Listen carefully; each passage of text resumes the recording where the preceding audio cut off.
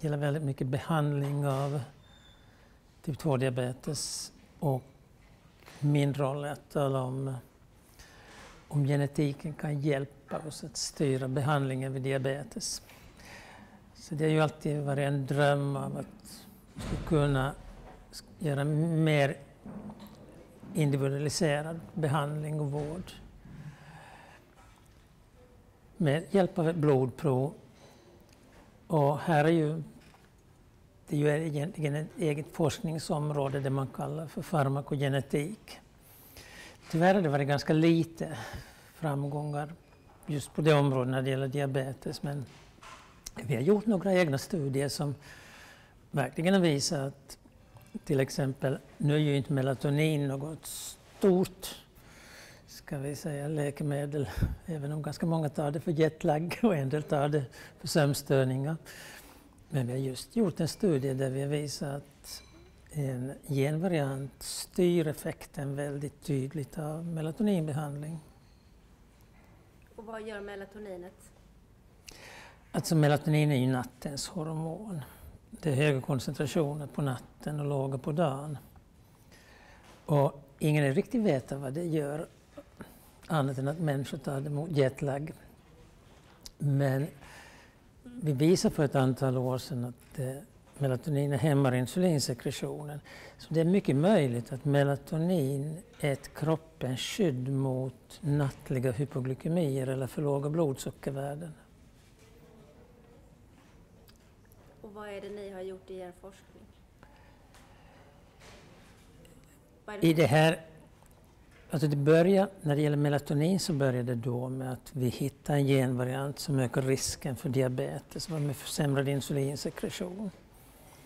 Tillsammans med Henrik Mulders grupp så visar vi funktionellt hur det då påverkar insulinsekretionen i celler. Sen har Henrik gjort då en musmodell som bekräftar det hela. Och nu, det sista vi gjorde, så gjorde vi en studie där vi valde ut patienter eller inbjöd patienter på basen när man hade 2 kopior av en riskvariant eller 2 kopior av den normala, så fick de i 3 månader melatonin. Och det visar allting som vi hade visat i cell och mus, så stämde på människan. Så det är farmakogenetik. Vad är nästa steg i detta då? Det vet jag egentligen inte. Alltså det finns ju 2 saker. Alltså, som jag sa, melatonin är ju inget stort läkemedel. Det används ju som, ska vi säga, för sömnstörningar hos äldre. Och just då vid jetlag. Och i den här studien så monitorerar vi också sömnrytm och sömnproblem, men de data har jag inte sett. Så det kan ju hända att där kommer något som redan får, ska vi säga, påverkan på behandling idag. Men det var ju mera en form av det som vi kallar en proof of principle-studie, därför vi ville testa om en princip. Sen kan man ju tänka sig att rent behandlingsmässigt att hämma melatonineffekterna kan vara en behandling vid diabetes.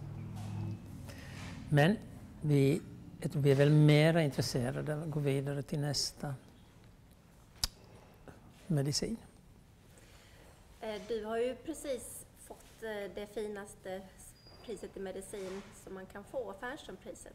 Hur känns det? Det känns väl alltid bra att få ett pris. Och Fernströmspris är ju så tillvida lite speciellt, eftersom det är ju alltid svårt att få någonting på hemmaplan, och det här i och med att det då ges ut från Lunds universitet. Så att ser verkligen fram emot Forskningens Dag eller Fernströms Dag den 6 november.